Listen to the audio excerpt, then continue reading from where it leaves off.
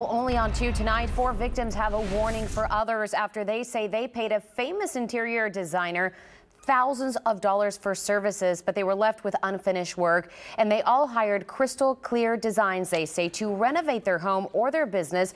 And now they cannot get in touch with the company. They share their stories exclusively with KPRC2's Rochelle Turner. And she joins us now live from Houston's West Side. Rochelle? And Daniela, we are standing inside of a salon, or part of the salon.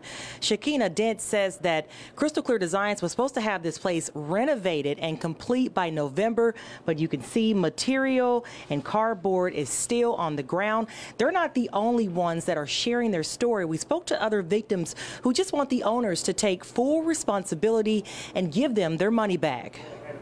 These 4 victims say they lost money after hiring a celebrity interior designer for renovation and remodeling services. I paid Crystal Clear Designs $119,000. Pay her $5,000. $5,000. She was supposed to decor my entire home. I paid $85,000. This is my first home, so it's very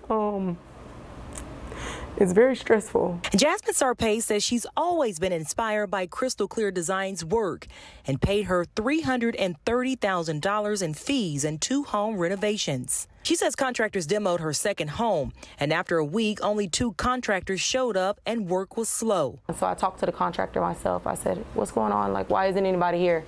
He's like, we're not getting paid. Ebony Walker says the company ruined her home. She hired Crystal Clear Designs in March of last year and says renovations were supposed to be done in June. I'm coming home now to dust, cement floors, and things of that sort. And no furniture at all. So it's very devastating. We're here at Crystal Clear Designs on Old Katy Road to get more answers. The door is locked, and this notice was on the front door about failure to pay rent. According to the Secretary of State, the company was involuntarily dissolved in January of 2022.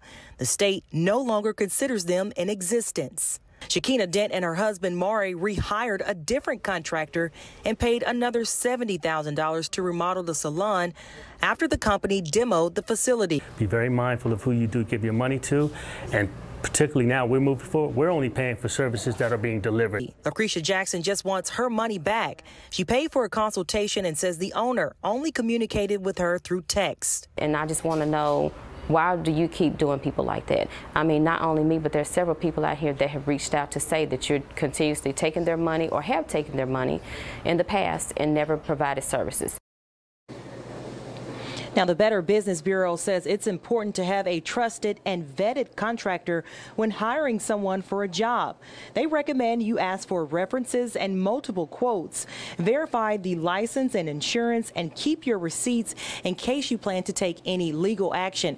Now, I have reached out to Crystal Clear Designs through phone calls, texts, and emails. At this hour, I have not heard back from the owners. As soon as we get a response, we'll be sure to keep you posted on air and online.